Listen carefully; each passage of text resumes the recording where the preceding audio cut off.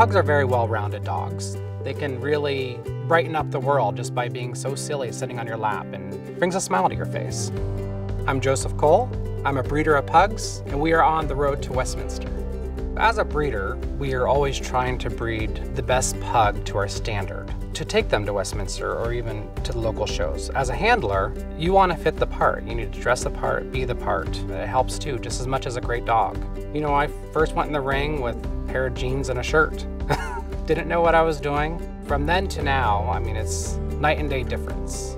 So I think my favorite part about showing is the camaraderie with everybody and the competition. You know, we're there to compete.